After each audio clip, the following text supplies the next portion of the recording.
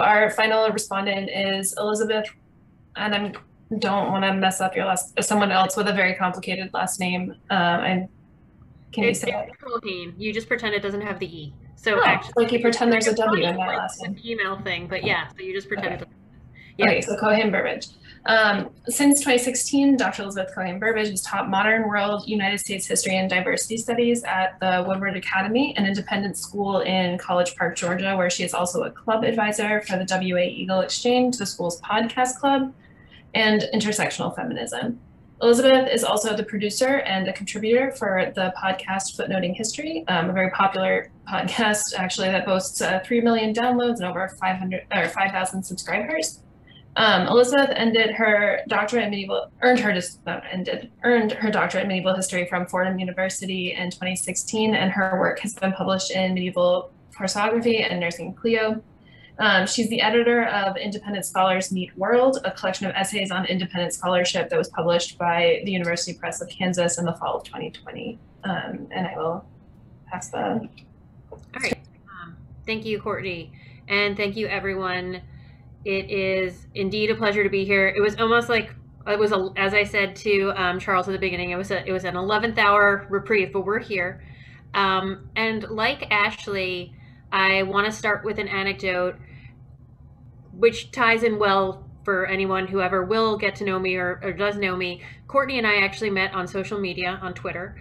And so this is a story, but this is from Facebook, that I am in two different Facebook groups for social studies teachers, and they each have over 5,000 members.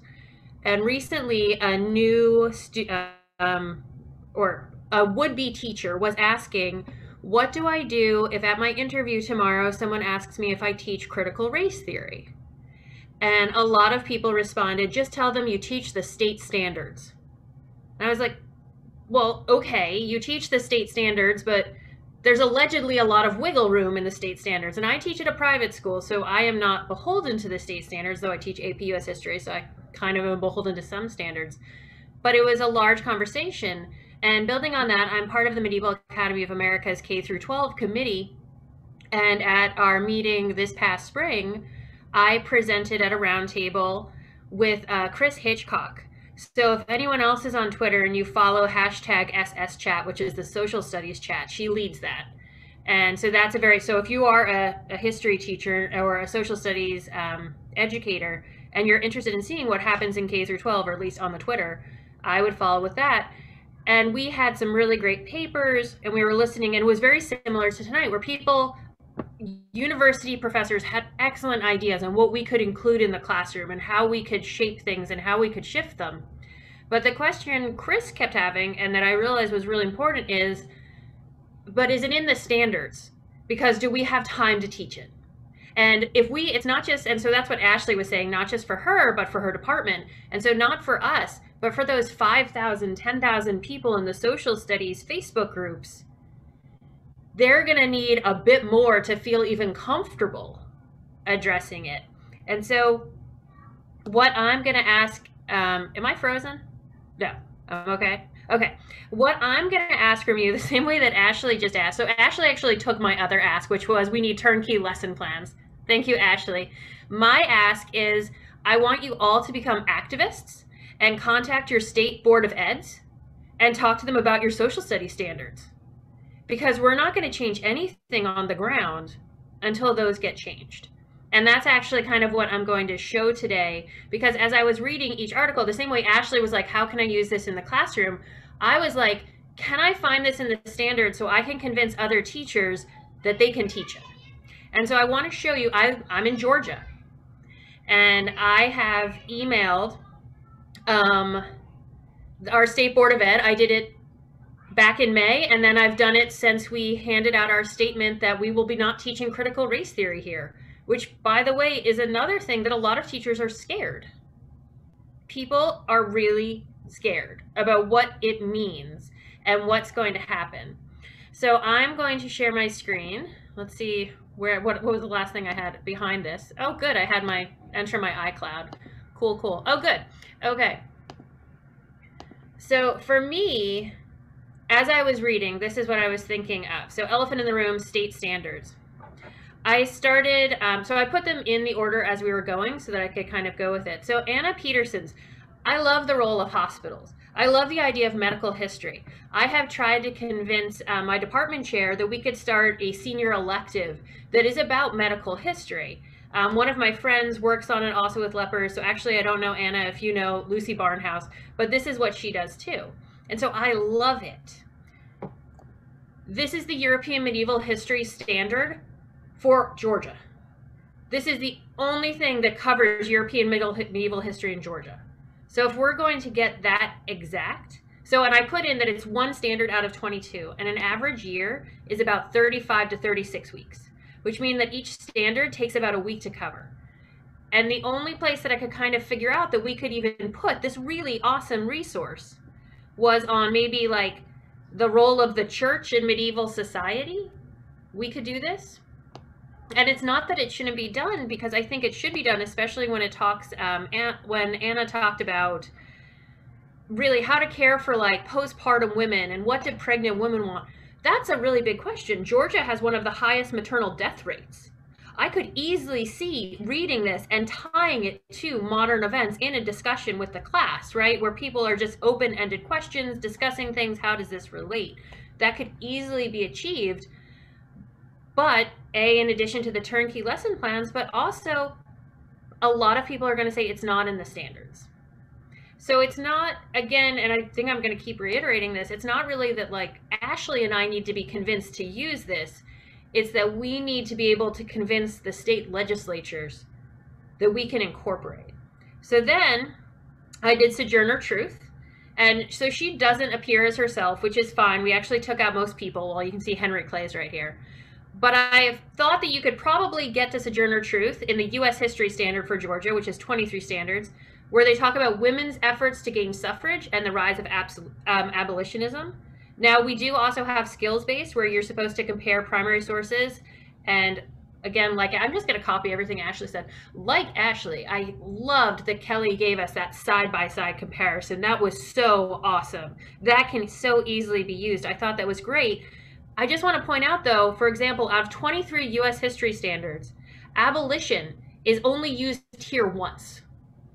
So this is one page of one standard, which again means that a lot of teachers aren't going to spend the time on it necessarily. It's not that it shouldn't have the time spent on it, but they're going to put other things in front of it. I know there's an exact word for that. Can't think of it. And then Michael's paper about Native American history. So one thing that I teach a capstone course for our seniors. That's our diversity studies course. And I break it down by category. We go through U.S. history, and that's what we work on. And one of the books, so just if we're talking about resources, one book is, hold on, I have it in my notes. I am scrolling. I found it. Roxanne Dunbar Ortiz's An Indigenous People's History of the United States, which is very, it's in the same vein as Howard Zinn's A People's History, but it's an Indigenous People's History. And what I really appreciate about this is, this is a new series by Beacon Press, where they revision or they reimagine U.S. history through these different areas. So it's also like the queer history of the United States, a Black woman's history of the United States. There's a disability history of the United States. And what they've been able to do with some of these books is similar to Stamped from the Beginning. They've made the YA version. So there's the YA version of a people's history of the indigenous or indigenous history of the people's United States. There's a way to say that.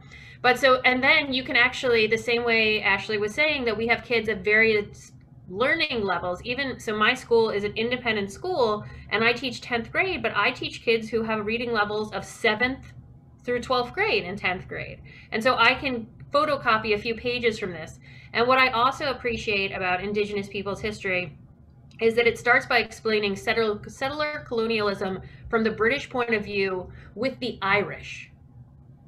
And then it brings it to the United States. And that's a really easy way to get white people, especially Irish white people, to pay attention. And I know that we shouldn't have to make white people like the center for them to care. but we're still kind of at that point, and especially when we're dealing with adolescents, there's still kind of that mindset. But so that book it's really helpful. And so I really agreed with Michael, and I was actually thinking with Michael's article, you could probably use excerpts from his article and the one that he referenced, right? And you could go back and forth. I'm sure that there's the National Review. That's usually for the 1619 project. We also talk about reactions to the 1619 project. So kids will read something from the National Review and the Cato Center, but also from the Atlantic and all of this to understand what everyone is talking about. But for this one, I just wanted to point out that the way that the Georgia history standards are written, so here's Native American History Part 1. We want to talk about relations with American Indians. Relations with American Indians. Relations with American Indians.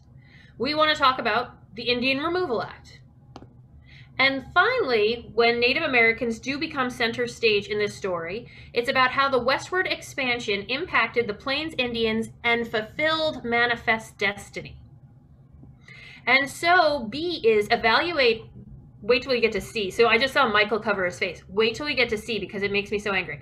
B, evaluate how the growth of the Western population, innovations in farming and ranching impacted Plains Indians. Here's C, explain the Plains Indians' resistance to Western expansion in the United States and the consequences of their resistance. It is written in such a way that it's their own fault. If they hadn't resisted, it's like the whole, well, if you hadn't resisted, he wouldn't have had to hit you.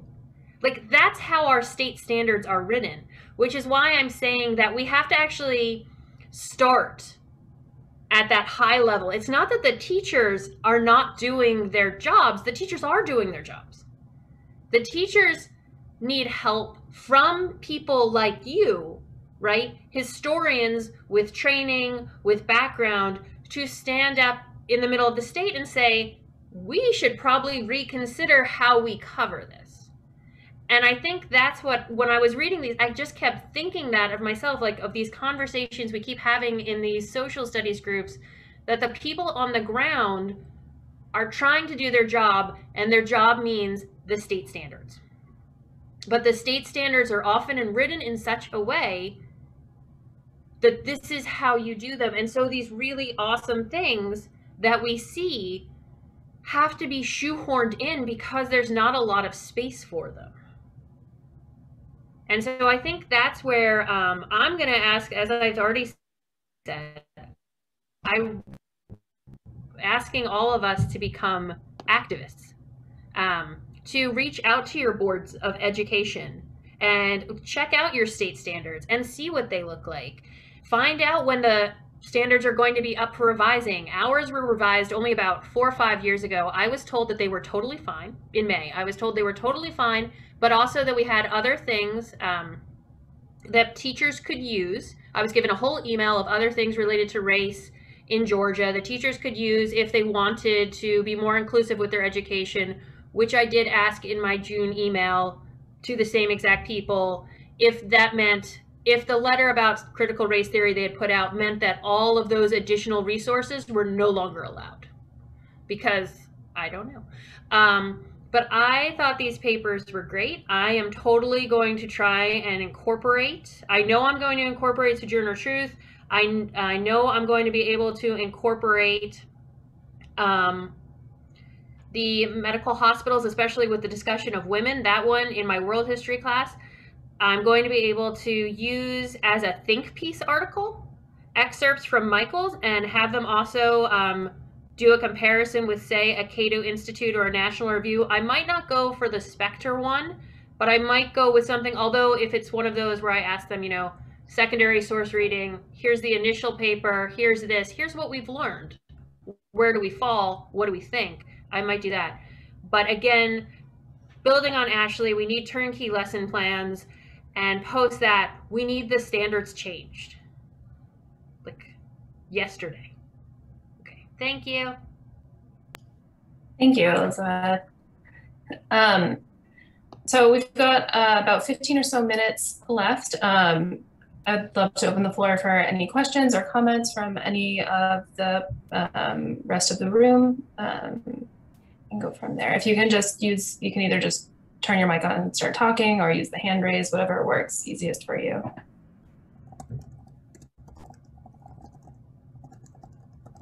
I just want to say that one of the things that I found interesting listening to the papers was this idea of, it just felt like a competing idea of like myths and misinformation versus missing information. And I feel like it was really interesting to look at not necessarily just like the wrong things, quote unquote, being taught, you know, this idea of, I mean, I'm a medievalist also, but this idea of like teaching the Dark Ages as backwards. Right. That's a myth that's been perpetuated, but there's also missing information, which I think is all that combination of teaching of myths versus not having that updated, accurate information available is also something that I thought that each of the three papers hit at really, in different ways, but in really interesting ways about how do we, what's out there, what knowledge is available, but also how do we bring that forward? How do we bridge that gap between, you know, what's going on up in the ivory tower of academia versus how do we bridge that gap down to students that are going to be, you know, essentially joining universities at some point. And I noticed that a lot with my students in intro-level medieval history courses, is that a lot of them have never worked with a primary source before. I teach freshman history courses, very primary source heavy, putting stuff up on the screen, asking them what they think about it, what do they see, and the good majority of them have never been asked to do something like that before. This idea that they can have their own thoughts and opinions about a source. Yeah, so just making those sources available, I think, is a really interesting, how do we make sources available that we as academics in the university setting have like easier access to in a way than outside of the academy, I guess. I feel like I talked over somebody. Somebody else had a... I was going to say something. I don't know if I was the person, but Michael, so hello, I'm Lauren Bradshaw. I actually am a university professor in University of North Georgia. I teach social studies education. And right now I'm actually teaching elementary social studies education, of which I have 8 weeks to teach them all the pedagogy and social studies content that they will need to teach K through 5 education, and it is virtual. So just put it all there. I worked very hard on this course for the past 4 years and revised it 3 times. And I've actually gotten it to a pretty good place. And I was listening, we're talking about, I mean, K through 5 education in Georgia is all American history and heroification, basically. So my students have been investigating Pocahontas, and I continually have to remind them to not portray all American Indians as the innocent. They never say savage. That's not something that's ever portrayed. But you were saying that you really hadn't seen examples of that, of where it came from, and I would love to know some more historical, the history of that myth. And I was wondering about how much it could be connected to sort of the Disneyfication of Pocahontas and things like that. So that's a question. And then I had another comment for Elizabeth. Hello, my fellow Peach. I'm in Cobb County. I taught in city schools of Decatur as well as DeKalb County for 10 years middle school. And as someone who knows how to wiggle around those standards real well, I think the power is really going to be in the teacher and the administration as to much what they teach. I also am a consultant for the DOE, and I can tell you right now that your Georgia Department of Education social studies people are under a lot of pressure to make a lot of people happy. So that's going to be probably the best answer you're going to get right now from them. I mean, it's a lot of pressure to make a lot of people happy, to where they can't even send book recommendations anymore. But Michael, I just still have that question for you. So that's, I guess, so Disney's Pocahontas as a piece, like the indigenous take on Pocahontas in itself is probably a dissertation and a half that you could write in and of itself, because there's the key there, even in the indigenous community, there's the stuff about like, hey, maybe we shouldn't have a bunch of weird nature spirit stuff and like comical animals and this stuff. And then there's the other half where that, you know, I believe it was I forget his name, but the man who voiced Powhatan I believe, in the film, was also a major, like a figure in, I believe, with the American Indian movement and stuff like that. So there's this complexity in Pocahontas itself, as problematic as it is, you know.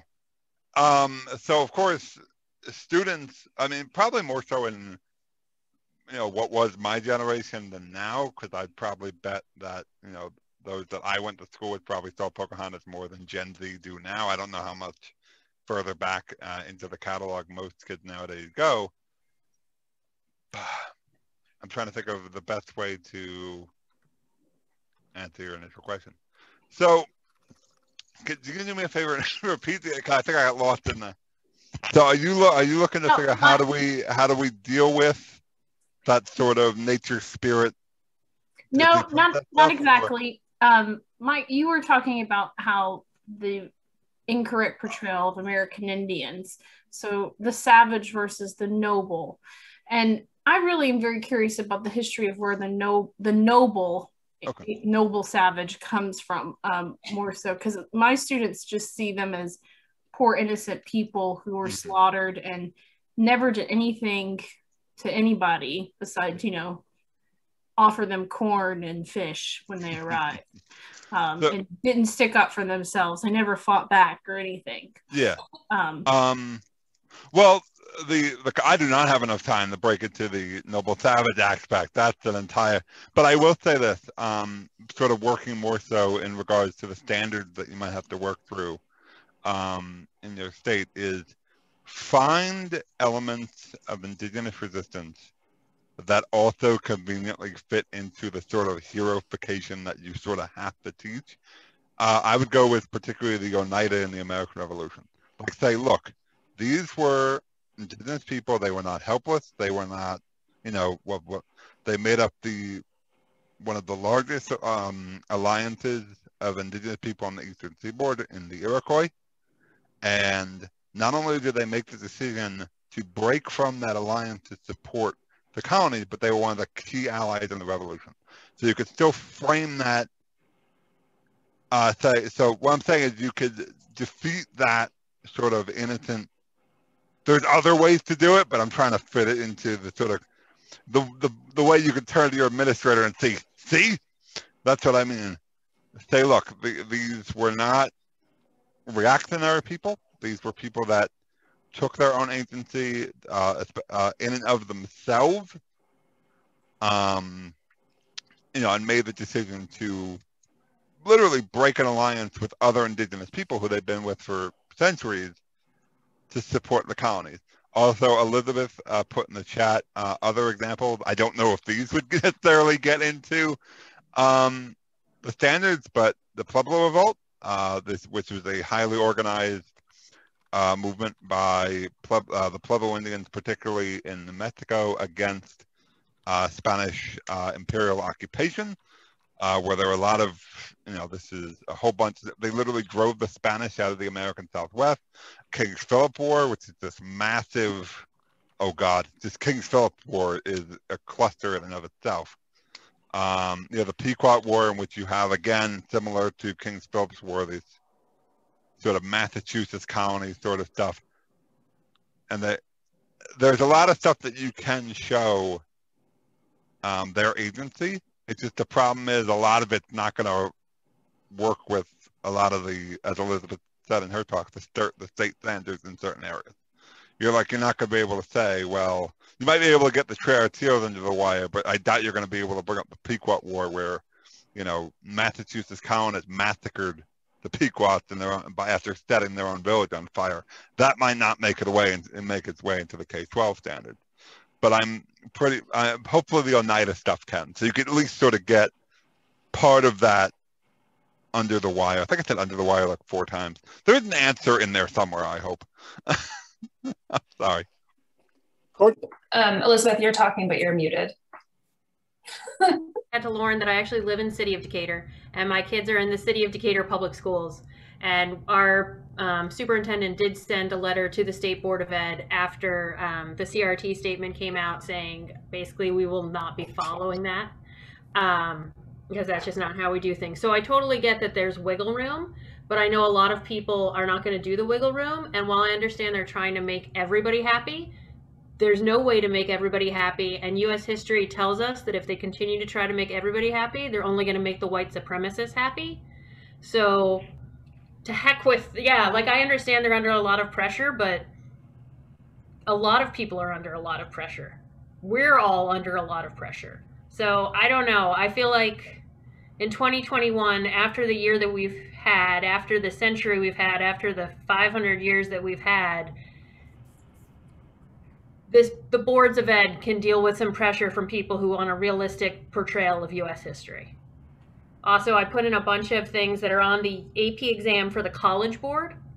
So even though they're not on the state standards, you can totally wiggle them in that way, or they're not directly on the state standards, but as you said, wiggle room. And so all of those things, the Seminole Wars where they fight back, lots of good things. Obviously, everybody, the most famous example of Native Americans fighting back is, oh, it's not Wounded Knee, it's the one right before Wounded Knee, because Bury My Heart at Wounded Knee is the really sad one. It's the one with Custer. Custer's Last Stand is the most famous, where they fight back and totally massacre the US soldiers, right? So, I mean, we do have these examples in our history. We just have to find them. All right, I will be quiet now. I think we can, if they're two skinny questions, Ashley and then Anna, and then we'll be done. So it's not a question. It was just more a comment on this conversation that's going on, because while I agree with Elizabeth that yes, a lot of it is standards and things like that. What I think the big misconception in education is understanding that it's also very school controlled. And so, like, for example, I'm dealing with all of these parents who don't want me to teach certain things, but our department head for the county is therefore rewriting our standards to back us up, right? And that's my fortunate situation. There are other examples, other schools where that's not happening, and the teacher's just getting thrown under the bus. And so I think it's a combination of standards, but it's also local leadership, and then within the school district itself, because the school district administrators are then subject to school boards and things like that. And I mean, unfortunately, Virginia's school board meeting just made the world news with critical race theory and transgender rights. And you can see what's going on in Virginia. It's fun times.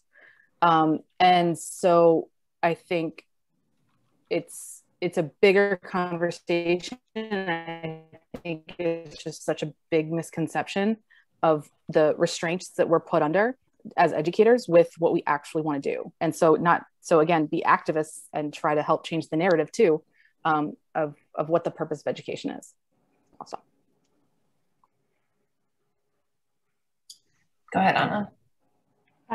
Thanks. So I just really wanted to thank Ashley and Elizabeth for their responses. I'm truly probably more divorced than the kind of academics that are in the United States, since I've been removed from the US educational system for longer than I really want to admit. And looking at the standards that Elizabeth was laying out was, I mean, honestly, extremely grim for me as a medieval historian, because it's a period that's incredibly important, and I know you can't teach everything, but just in terms of looking at our movement, even within our field towards global Middle Ages, absolutely none of that is reflected in what you're talking about. And it is still perpetuating a lot of myths that we'd like to break down. You know, feudalism, I don't even want to touch that iceberg, but we've had a lot of revision in how we look at and understand feudalism. That is something that we can easily communicate to students. But I think kind of our purpose here is, if you are being restricted by these, you know, these standards, and you don't have the fortunate department heads like, you know, helping you to and supporting you, I think there is still a way that we can make our research, or even help you, provide you with like primary sources that will fit in with the arguably limited scope that you have been given. And I think I speak for a lot of medievalists, and even people, I mean, I'm not going to speak for everyone, but that we would be happy to work alongside you to find the resources that you can use. And as you said, using things to to just relate to like modern issues that are specific to your region or to your state, or even just to the United States in general, to build those parallels to kind of bring the past into the present.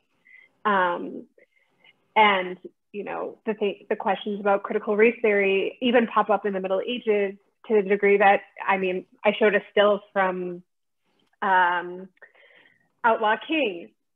Look, not a great movie for some reasons, but one of the great things is there were Black people in it, because there were people of color in the Middle Ages. And it's sad that we get so excited when we see that, but that kind of representation is important because it's on Netflix, it's in the mainstream and things like that. And just using those kinds of images, even if, you know, obviously they're not historical, it does help kind of bring together the fact that the world was a diverse place, you know, even in a time where you're not teaching kind of that diversity. So yes, so thank you very much. I really appreciate it. It's been truly enlightening for me. Yes, if I can help in any way, I'd be more than happy to. Thank you. Dropped my email address in the chat box. If anybody has any interest in talking to any of our panelists, just to be a point person so that, you know, there's not everybody dropping their email, please feel free to message me, send me an email, and I can give you the contact information of the one of the historians on the panel that was speaking to get more, to get some of their resources or those sorts of things. I'd love to be able to open up that dialogue for everyone. And just again, thank you to the SSEC for allowing a bunch of historians to kind of come in and take over for a little bit and try and figure out a way to open that dialogue.